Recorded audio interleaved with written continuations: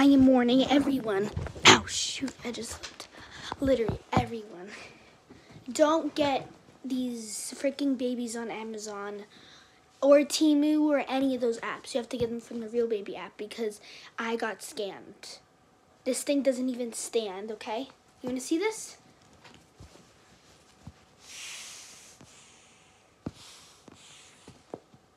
This is not okay.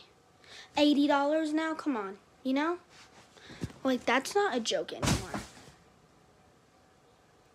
I just spent my money, not even my mom's or anything, my money on a doll that doesn't even, like, ugh.